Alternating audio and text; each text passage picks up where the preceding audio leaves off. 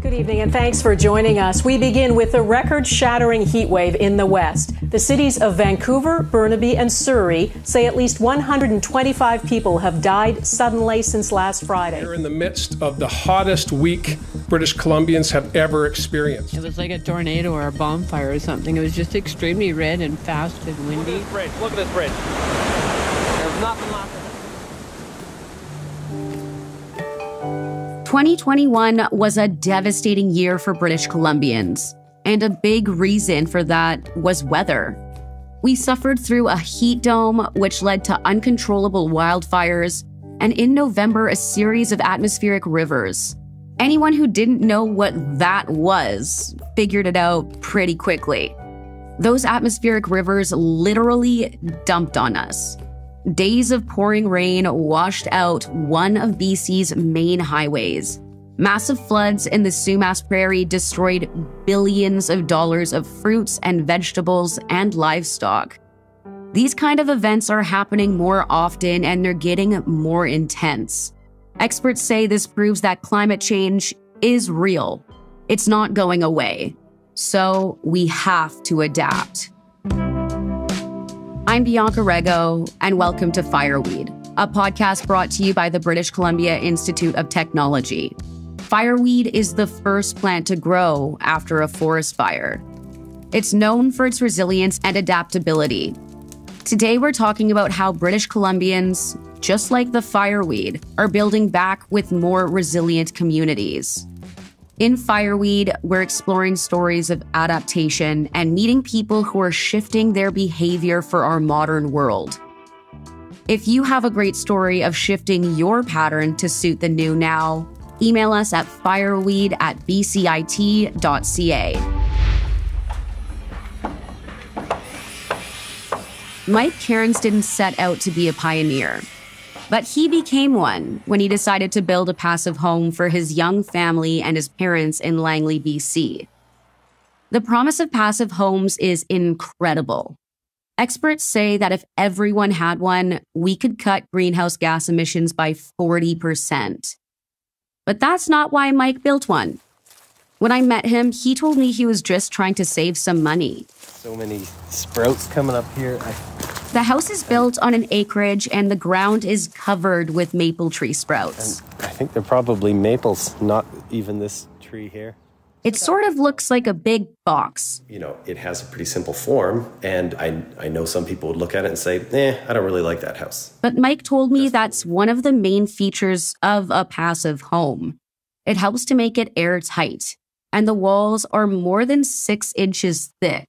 That's to hold an extra thick layer of insulation. The continuous insulation gives you a comfortable surface temperature on everything inside the house. You don't get cold spots on the walls. The windows are of course, warm. It's obvious that Mike is proud of his new home, especially the features that make it a truly passive building. This is the lifeblood of the passive home here. Features like the heat recovery ventilation system. So this has a bunch of little separator units, so it's got little pipes that go all over the house. That keeps the air fresh without having to open the windows. So when the forest fires are going and it's all smoky, you don't even notice any of that smell or anything. Bottom line, Mike loves living here. He says the house is easy on the wallet, it's good for the planet, and it's good for the whole family. On a regular basis, and it just seemed like such a no-brainer when it comes to say, okay, well, we can save energy, which saves us money, which is a fantastic thing. We can have clean, fresh air inside and just being more comfortable in the thing that's the biggest single largest investment we'll ever make, and we spend the most time in, we might as well be comfortable in there. That makes a lot of sense. That you're almost convincing me at this point. This is Fireweed, a podcast brought to you by the British Columbia Institute of Technology. I'm your host, Bianca Rego, and we're talking about how passive homes can make communities more resilient to climate change. Coming up, we're going to find out what really goes into making a green building and how a passive house could help you survive the next heat dome. But first, I want to take a second to tell you about BCIT's Applied and Natural Science programs. BCIT has more than 30 of them, and they're all taught by industry leaders on campus and in the field. They include sustainability, energy management, environmental engineering, and ecological restoration. Learn by experience through real-world education. Start your hands-on learning at bcit.ca/applied sciences. In the next few years, you'll see a lot more homes like the one Mike Cairns and his family built in BC's Lower Mainland. The city of Vancouver is trying to become the greenest place on Earth. It's passed a new building code that requires all new buildings to meet passive building and net zero energy standards. That was welcome news to Alexandre Hebert. He manages the Zero Energy Buildings Learning Center at BCIT, and he's been a proponent of passive homes for more than a decade. Welcome to the show, Alexandre. Thanks for having me. My pleasure. So, how did you get into studying passive housing and making the environment a better place through construction? I had a crush on a girl, and I really wanted her to like me. I did an investigation, realized she was into passive house. I thought I'm going to read about it. And it took me a month, and then I said, "Hi, I'm Alex, and we have 2 kids now." No, it's not true. No, it's not true. When I was in university in the 90s, I ended up working as an engineer in something completely different than this. I was lucky enough to meet a mentor who got me inspired and got me thinking about climate change. I went back to school to do a master's in business. And ended up working on making buildings better without thinking about passive houses. And I worked really hard on it for 8 years with limited success, because what we were trying to do was too complicated, not passive enough. And one day I discovered this thing called passive houses, studied them, and realized that that is something I understand, and that is something I can explain, and that is something I believe can work. So, as we heard there, Mike gave us an idea of what's inside a passive building. How do you describe what it actually does? A passive home is a home that is so energy efficient that it barely requires buying energy from the utilities.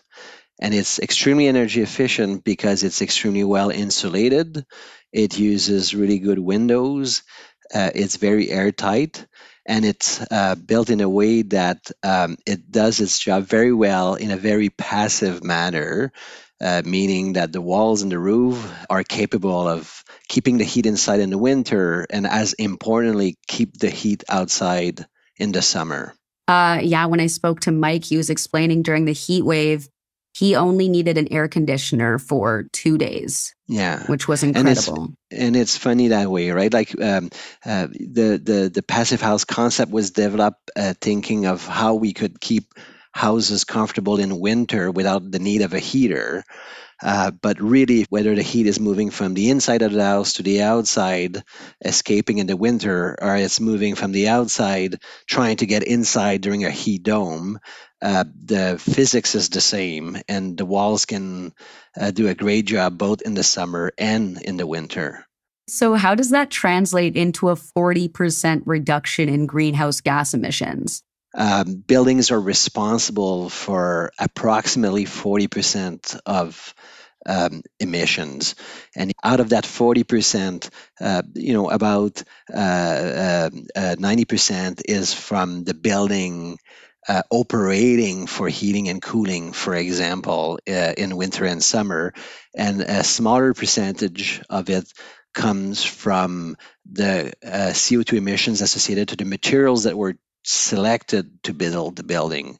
So if we can move away from a building that requires a lot of energy for heating and cooling, we can move away from emitting CO2 while operating the building. Therefore, we can ultimately get all the buildings to be carbon neutral, which could ultimately lead to a 40% reduction in CO2 emissions. Would everyone need to do this in order to cut the emissions? So there's different ways to reduce your emissions associated to your house. And following the passive house principles is most likely the most effective way to do it. Now there are options that gives you some flexibility, but overall the principles stay the same.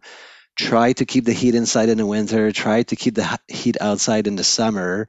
And the best way to do that is build thicker walls, use good windows, and create an airtight assembly. It's interesting because it's kind of like a house that pays for itself almost after some time. Yeah. So let's get real. How would a passive home have helped people through the heat dome last summer? Yeah, that's a good question. So I guess there's two parts to the answer. So step number one, build more passive house, lower the emissions associated with buildings, lower the frequency of heat domes. Now, change won't happen overnight. Heat domes will happen next summer again, most likely. Why would I want to live in a passive house now other than doing my part to reduce emissions? Passive houses are built as resilient buildings. They're extremely well insulated. They're doing a really good job at protecting your family against the weather elements, which means that even with a power outage, if you were to keep the windows shut and you were to keep the cool air you have inside the building, you could stay in comfortable temperatures that allows you to sleep at night with no electricity at all if there's a power outage. So the passive houses with their thick walls are providing a safer shelter for the owners and their families. So if I wanted to build one, where would I start? And what challenges would I face? So whether you decide to build one like Mike did from scratch, or you bought a property that is not up to standard and you'd like to renovate, the first step is to find that advisor that can sit down with you and make a plan. And that person is capable of working with the owners and saying, what are your priorities? What is your budget? What should we do first? How can we get to that level of performance? That is a great way to start. But what would the challenges be, though? Even though if you have a consultant letting you know what you should do, what you shouldn't do, what would be any impediment that would stop someone from following through with that? So I think when you ask future homeowners what's the biggest barrier to building a passive house, the answer we get first most often is a fear of extra costs. The logic is if I add insulation to my walls, if I make those walls thicker, I must be spending more money. I'm buying more of everything. How can I afford a thicker wall? How Exactly. can I afford? And so the best thing you can do is work with someone who's knowledgeable enough to give you some advice right from the get-go that will keep that cost down. And ultimately, you can do like Mike did and deliver a passive house on the exact same budget as what you had planned for your code minimum house. I was wondering, what about if you live in an apartment? Are you hoping that apartments are going to start moving towards more passive housing? Yeah, so it's extremely easy, especially in Vancouver, to hit passive house level for a multifamily apartment style building. The bigger the building, the more the volume of air to wall area ratio creates the right physics that you need to make it easy to keep the heat inside in the winter and the heat outside in the summer. So there are no excuses not to build any new apartment building to a passive house or a passive house equivalent level. So is everyone going to have to eventually convert to a passive home? It's a great question. So, most of the greenhouse gas emissions associated to your house or your apartment or your office building is linked to the heating in winter and the cooling in the summer. And so, if you are on a journey to make your building zero emissions, you have to rethink how you do your heating and your cooling. And the best way to give you options for heating systems, for example, is to have good walls that are well insulated with good windows. Now, what if I cannot find the funding to add insulation to my wall? What if I cannot convince a strata to do something? Is there anything else I can do? And one of the options in BC, because we have access to so much clean electricity, is to skip the passive house step in my renovation and go straight to a heating system that is using clean electricity. And that gives you a second avenue for reducing emissions from building. Now, the problem with that is that if everybody does that and everybody moves to an electric car and so on, we won't have enough electricity for everybody. So we need to do both passive house and mechanical system retrofits. Before you go, is there one simple thing we can do for our regular homes to make them more climate friendly? What might be the easiest intervention in a home that hasn't been built with passive house in mind is to reduce the amount of air leakage you have. So if you are sitting by an electric outlet or by a window and you're feeling a draft, there's something that you could do to make things better. And maybe you do it with a friend, maybe you do it with an expert, but someone to come in and identify where those air leaks or where the air leakage is, with almost no investment, you could make some significant improvement to it. Now, the second thing that you can do that is extremely easy to do is make sure that you heat your space only when you need it and that you turn down the heat when you're not needing heat. And that's an easy fix. Too many people don't do that. And that's a quick, definitely a quick win that everybody should look into.